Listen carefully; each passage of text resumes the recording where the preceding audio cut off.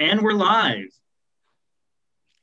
Good afternoon. It's afternoon here in the United States on the West Coast and the East Coast, but it's evening for our guest today, Michal Oshman. I'm Danielle Ames Spivak, the CEO of the American Friends of the Israel Philharmonic.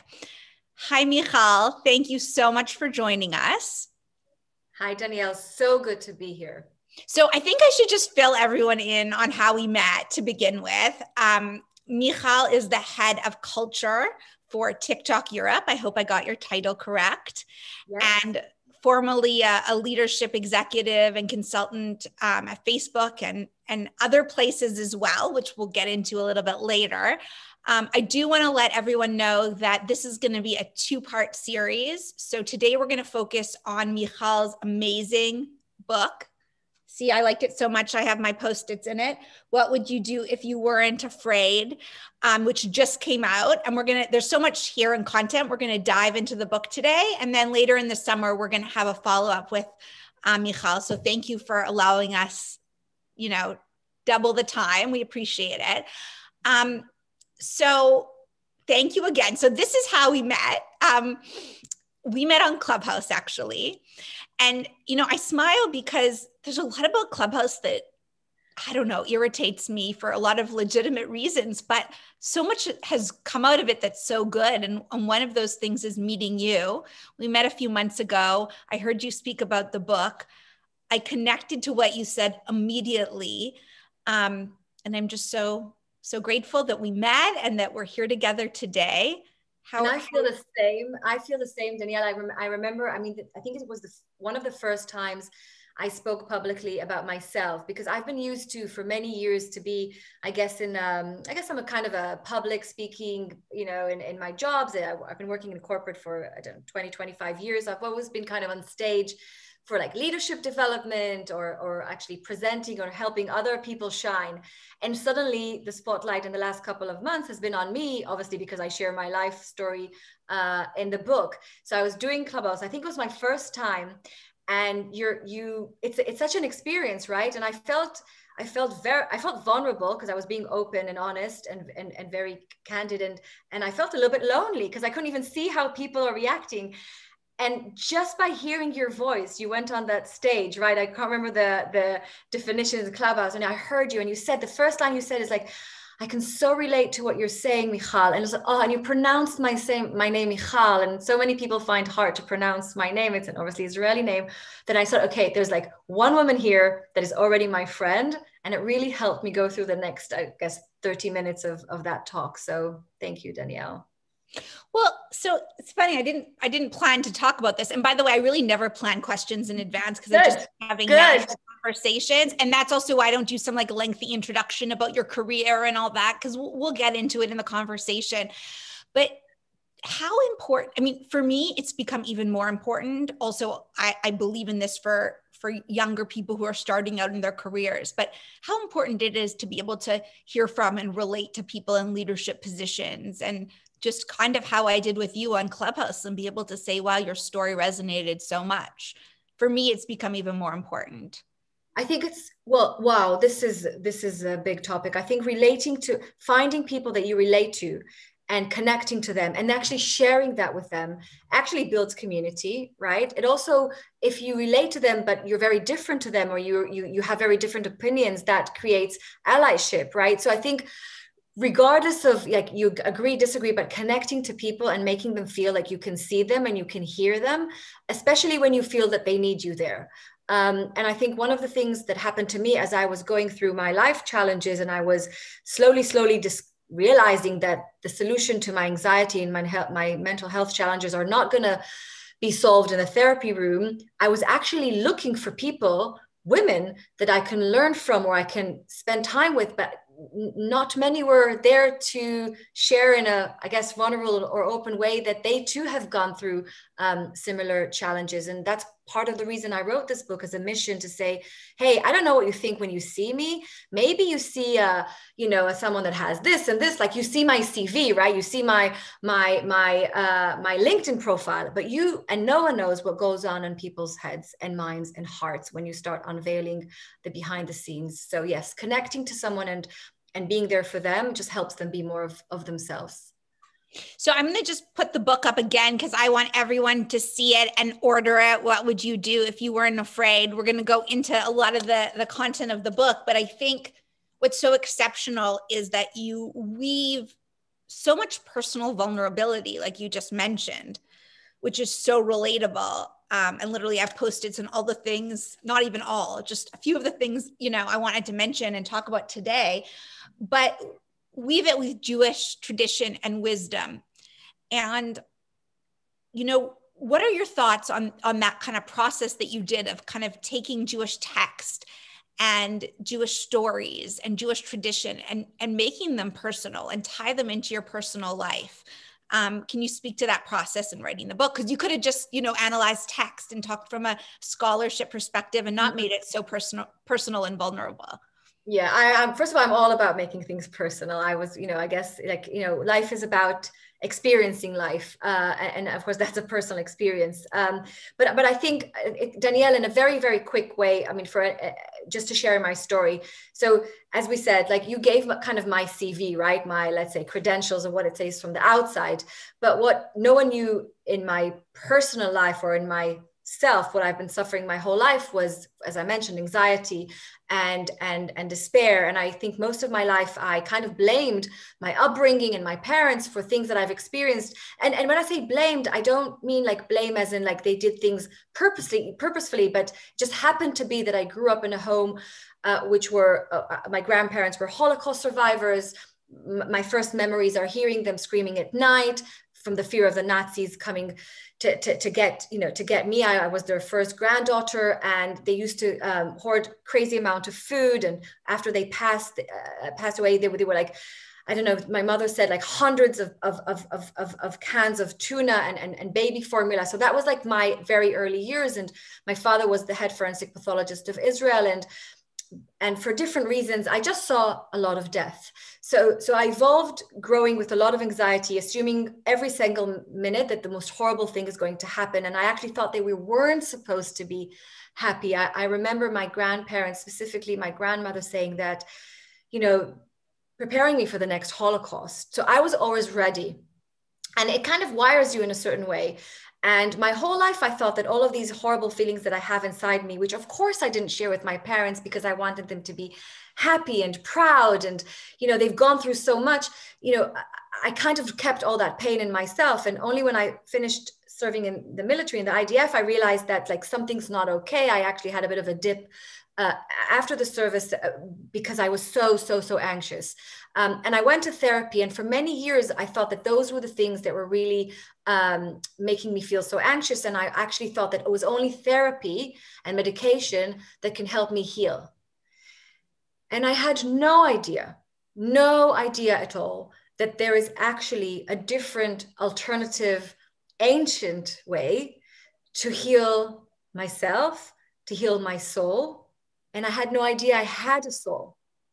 So I was brought up in an environment that if there's no evidence to something, it's not happened. It hasn't happened, right? And it was a very non-spiritual. And you know, I grew up in Tel Aviv in a secular home. We were very respectful of our faith, but I never knew that in Yahadut, in Judaism, in Chassidut, there's elements that are all about, you know, learning who you are, that there is a godly soul in you, that I'm here for a purpose, that, you know, so much potential.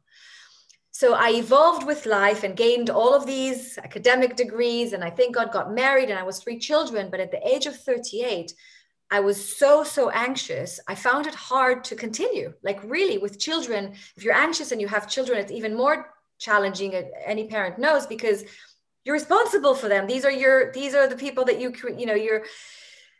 So I got to a point when I realized that the healing and the growth and getting better is probably not going to come from the therapy room.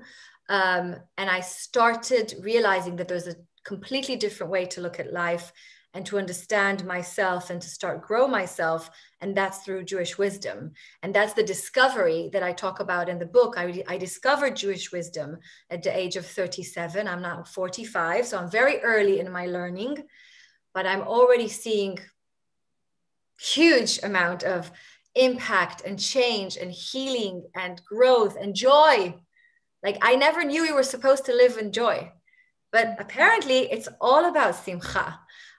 So these are things that I taught myself, and then I taught my husband, and then I'm bringing home to my 4 children. So as a family, we're all happier now. So that's a great, transition to what I wanted to ask you next. And it actually comes a little bit closer to the end of the book where you talk about the notion of chinuch and education and the value of what kind of environment, you create in the home while you're raising your children. So I'm just curious, like, if you created an afterword or a follow-up now months or a year or so, I assume after you wrote the book, like what is the impact that you've seen on your home life now that as a family, you've become a little bit more traditional and clued into incorporating ritual as a part of your day-to-day existence? Yeah. So first of all, because I love keeping things real, as you know, I don't want to tell it as like a fairy tale, right? This journey. So for example, one of the first things that I fell in love with, and I did fall in love with, is Shabbat. When I grew up, we never lit Shabbat candles. We never did Kiddush. Shabbat was the day that we did whatever we felt like doing, right? It wasn't unique in that sense. There was no holiness. There was no extra dimensional. However, when you grow up in Israel, it's in the air, right? So of course I knew the concept of Shabbat, but I've never celebrated it. I've never experienced it. When I started discovering that Shabbat is actually this gift that we got to protect ourselves, this is how I tell myself this, to protect ourselves from ourselves in a way, from this lifestyle. I can only speak for myself. Like I have 2 phones. I have a couple of, things that I always like. I have my full-time job, and then I always like, I have like a passion project, and then I have, Baruch Hashem, 4 kids. I have a home. I have a husband. I have a community that I try to take an active part, in. I have a lot. And if someone or I don't put this limit to myself, and I say at some point of this week, you will turn off your phones, you will, all that noise thinking that the world can't survive without me, it can. And I'm going to make space for myself to just take a moment to reflect back at the week that I had, to be with my family, full be, not on other things, and then prep myself for next week. Like, I think Shabbat is a real gift that we received to be able to manage ourselves. So this is a very long answer to say that one of the first things that I brought to my family was Shabbat. But anyone that has children, or just anyone that's not used to keeping Shabbat, it's a big shift, because we miss holding the iPad, we miss watching, we miss it. But I actually think that practicing this, in a way, self-control and a real reconnecting to myself and for the children, it was a really unique experience to be able to start connecting with each other on Friday night. And listen, I write in detail in the book, again, not fairy tale. We kind of sat around the tables like, okay, what are we going to talk about? There's no distractions. There's 25 hours. So obviously we phased it slowly, but eventually now we have this one day in the week when we're only with each other. And it's a very, very special moment. So I think if one of the outcomes of the book is families, couples, people think, how am I going to create that one time in the week when I am just with myself, when I'm reconnecting with who I am and spending some quality time? I think that would be a beautiful outcome. I think we need it now more than ever. It's so interesting how so many of these ancient rituals and traditions, it's almost like they were created for today in many ways, right? And that's a lot about your book is explaining how relevant so much that people would assume is kind of dated is actually the opposite. It feels so refreshing and modern in so many senses, actually revolutionary. The idea that we'd break up this week of work and technology seems almost like the solution to a problem before we even knew the problem existed, So let's switch gears a little bit because I mentioned I wanted to go into this. I so related to the story of when you were very early on in your career in London, in the interview in which you were told that you should straighten your hair because men would prefer straight hair over curly hair. Regardless of debating whether that's even, true or not, because my husband happens to love curly hair. But, I think as a Jewish woman, we face this a lot. We have naturally curly, coarse hair. We feel these pressures to kind of fit in and blend in. So can you talk a little bit about that and Yeah, look, I'm naturally touching my strengthened hair. Sorry, that's where I listen. So I moved to London almost 20 years ago, and I had naturally curly hair. And at that time, I think I had quite ginger hair. And I arrived to London, and there was this workplace consultant person. I was trying to get a job. I got an interview with her, and she was really impressed by the CV and my, you know, my credentials and my da la la. And she was like, and I felt she wanted to say something to me. So it's like, I feel like you want to give me some feedback. And I was really hoping she would say, I think you should go to an Oxford intermediate, like English class, and just help upgrade your English, or maybe something about pronunciation, something relevant to finding a job. But Jen was like, my advice to you, if you could strengthen your hair and maybe not this color. And people, like men especially, take women with straight hair a bit more seriously. I mean, and only 6 months after I was commented about my nose, I had a team offsite, and someone I actually hired said, "Are you Jewish?" And I wasn't expecting that question. I was like, "Yes," and she said, "Oh my gosh, I heard about the Jewish nose, but this is the first time I'm seeing it." So, you know, I'm an immigrant in a country, I don't have a past, like you feel this, like you, and I'm laughing now, it's so not funny. It's like, this is pure anti-Semitism. So not funny. I mean, it's pure, it's funny because it's so not funny in some way. Exactly. I'm embarrassed. I don't know what to do with myself when I tell this story. I actually didn't tell this story for a very long time, but I remember I was like holding the whole offsite. I was like with my hand on my nose and realizing I have this, you know, this person in my team is actually talking about my Jewish nose, you know, in front of everyone.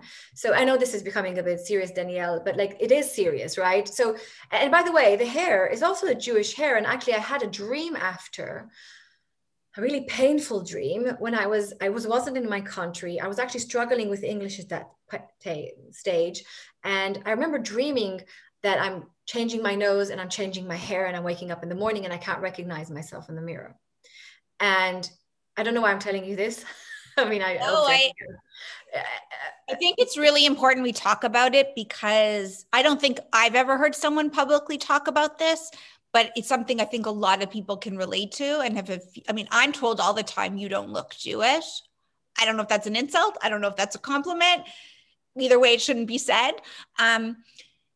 And a lot of people face this. And I think, I mean, whether or not you're from a family of Holocaust survivors or not, I think we have this attitude of just keep your head down, just keep going. Don't make a big deal of this stuff. But we need to talk about it because it shouldn't be normalized any longer. It's not acceptable.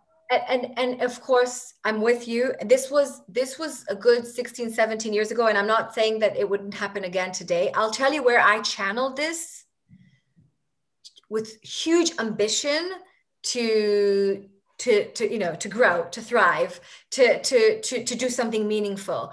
And I think, you know, you look at my hair now, it is straight. So unfortunately with age, curls go away with age as well. Sorry to say that to anyone that is like not 45 yet, or is like still has her curls. And also I got used to, you know, this version of myself. But it is a serious matter. And I think many of us, often women, we put we put masks on ourselves, or we pretend to be something to be accepted, to be in. And I remember when I had this nose incident, and I came home and I was quite upset. And I said to my husband, do you think I should, I don't know. I said, I don't know. I've never had this. I've never had to deal with something like this. And he was so proud of me and helped me remind myself that like I should be really proud of myself. There's often this part when you get a bit raw and you forget who you are, and then you have to pull yourself back and kind of be proud. I think the book is also about being proud of the Jewish wisdom, and actually knowing that there is a Jewish wisdom. And by the way, it's a universal Jewish wisdom. And Danielle, I know you read the book, but the book isn't about, it's not a religious book. It's a spiritual self-help book, and it's a universal book. And I have friends and colleagues who are non-Jewish, and they just found this book so helpful because we all have a godly soul in us. We're all here for a reason, to play our role in this world. And this has nothing to do with what, you know, faith and how we live and where we live. It's us as human beings. And my mission with writing this book is exactly the mission that I have as in my career, is building bridges between communities, between people, between ideas. And my hope for the book is that it will build bridges, and actually people will show curiosity to, like, what is this Jewish wisdom? What is this wisdom that is created to heal the soul? Before Freud was like, it's 200 years ago. We've been suffering these feelings for thousands of years. Mm-hmm. Well, that's why. So there's many reasons why I think the book is exceptional. But one of the reasons is because you wrote it, right? It doesn't come from a rabbi. It doesn't come from even a rebbitzin. It doesn't come from a PhD in Jewish studies. It comes from a regular person. And I think that there's a misnomer out there amongst most Jews, because most Jews, unfortunately, were not privileged to have a really strong Jewish education, especially, outside of Israel and the diaspora. But even now, I think in Israel, there's a lot of Jews who don't have a background, unfortunately, and don't really realize that a lot of what we seek elsewhere, right? I mean, I love yoga. I actually like meditating when I can pull it off. But at the end of the day, it was all here first. It's all in this book, So can you talk a little bit about, why? Because there was probably a moment when you were thinking about writing it where you're like, but I'm not this and I'm not this. Am I really qualified to even be writing it? Of course, every single day I have this thought. Of course. I felt obliged, like I had to share this book. And this book is these wisdoms that I consumed, right? This is when I was like, whoa, I just made this incredible discovery. And I came to it from emotional pain, but also from strength, right? I chose this. And I'm a person that learns, and I think it's a good place to learn from challenge, right? I was like, I won't accept everything that I'm told. So I wrote this book because I really think that everyone and anyone could potentially benefit from learning these concepts. For example, I know you and I think, shared this in another conversation. I was all my life, I was trying to be perfect, Danielle, perfect. In every and any way, right? Yeah. Inside, outside, pleaser, goody. Yes, of course, I'll do that. And every time I failed, or I thought I was going to fail, that's it. I'm dying inside. I thought that we were supposed to be perfect. And actually, I think I did believe in God my whole life. I didn't know how to explain it, but I did. So I thought, like, it's a disappointment for everyone if I get something wrong. And actually, we're supposed to be perfect. And then when I learned this amazing Hasidic saying, which is, there's nothing more complete than a broken heart. And that the only way we can grow is through our mistakes, either when we break ourselves, we disappoint ourselves, or when, God forbid, others break us, if it's like heartbreak, or God forbid, big things that happen to us. It's only through those cracks, the pieces between the bits of the broken heart, that the growth, it's not comfortable, and we don't want it. We don't want it. It causes us shame, and it's like that kvetch feeling, like but it's only through those experiences of breaking and getting things wrong and disappointing that we really do grow. So suddenly my whole outlook at life was like, okay, so if something doesn't go right in my marriage, in this phase of my marriage, it doesn't mean that it's over. It doesn't mean that he's going to leave me. It doesn't mean that he doesn't, and I know I'm speaking now, right? But like, these are the thoughts that I would have. I would go really extreme. It means that we have a moment here to understand what is this breaking, and grow from that breaking. So that means that you start getting comfortable with the uncomfortable. And my whole life, I was trying to get rid of anything that was uncomfortable, because that was like unperfect. So those are things I didn't get in therapy room. Those are things that I got from Judaism. These are deep concepts in Yahadut. So along those lines, I think something beautiful, I think it's in that same chapter when you talk about, which I very much can relate to, of the anxiety over disappointing people that you love and admire. You also talk about obviously how successful that you've been.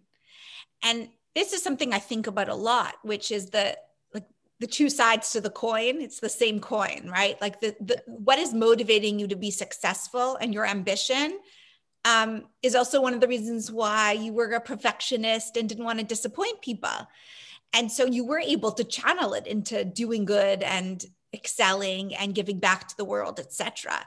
And so, you know, the more I read your book, but also just from aging myself, the more I really understood that almost everything is actually the same root, right? It's the same emotion or the same drive or the same root, especially if it all comes from your neshama, right? Your soul, from a place of good ultimately, right? But it's how you channel it. Yeah. Yeah. And getting used to that tension, right?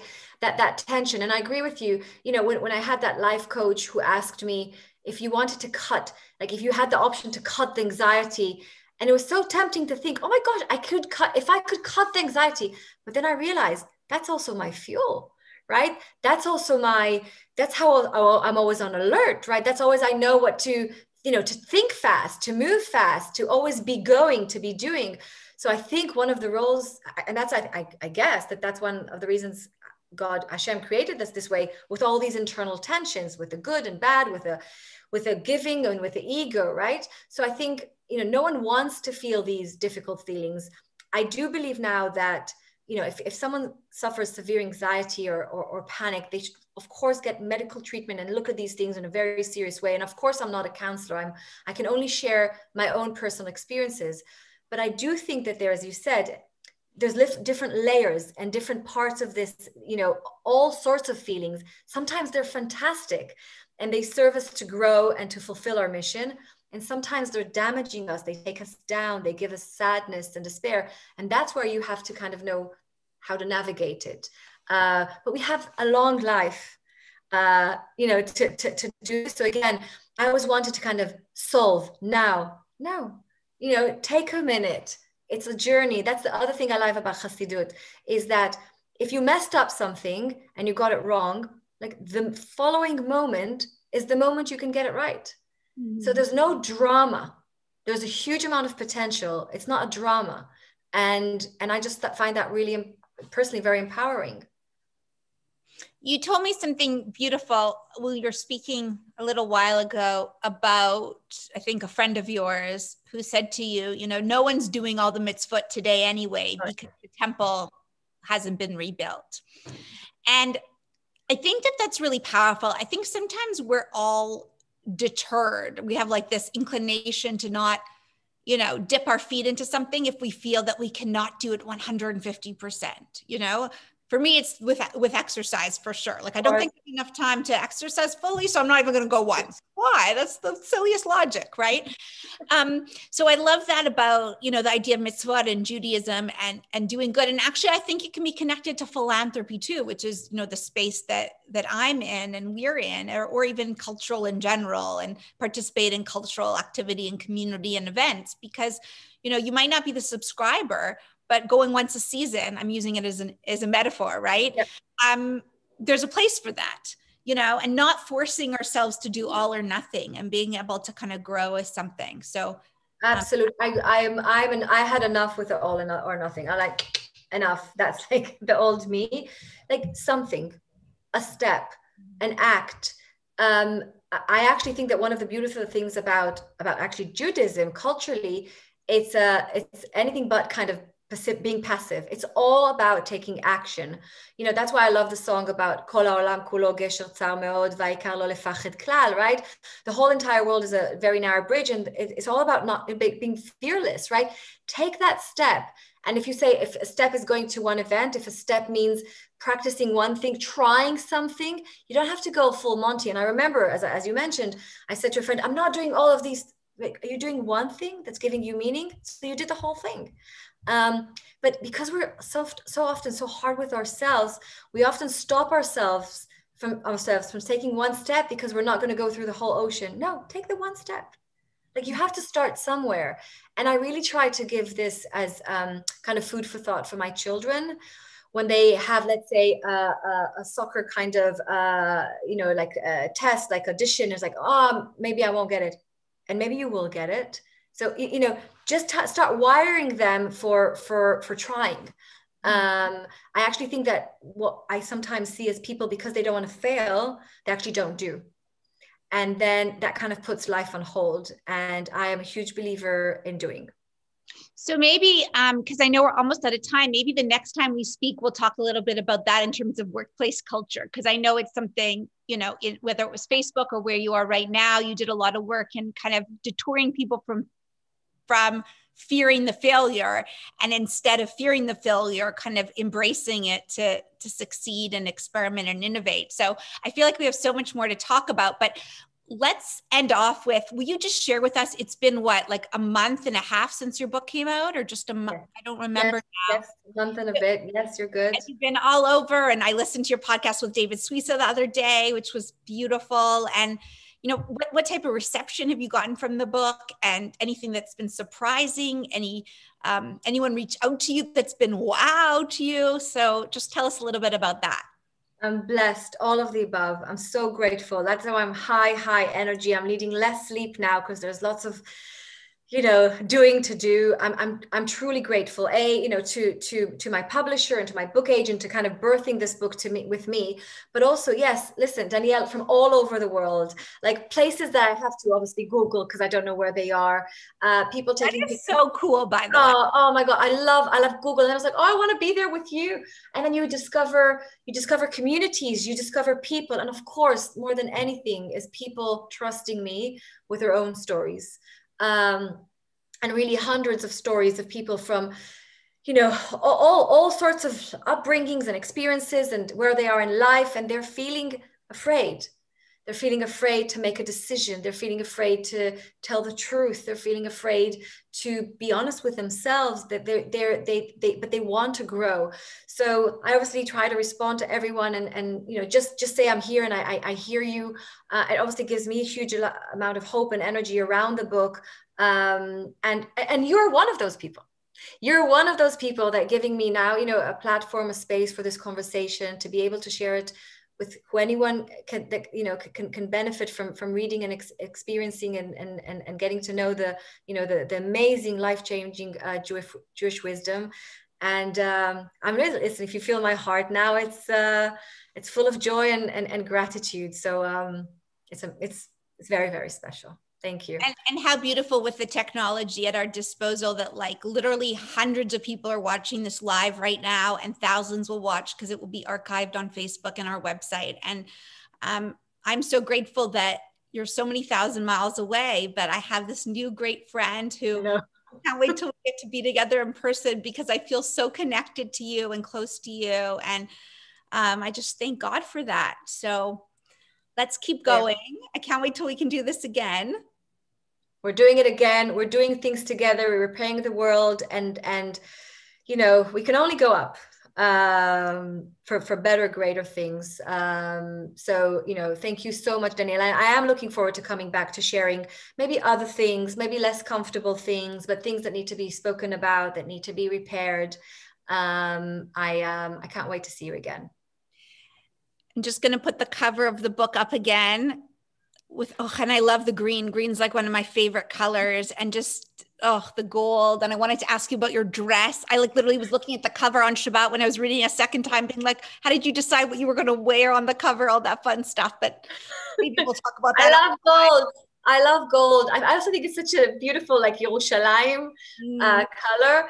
And for me, gold is just, connects. So yeah, I'll tell you more about this photo shoot next time. Okay, well, good night in London, and thank you to everyone who watched, and we'll see you again soon. Thank you, Danielle. Thank you, everyone.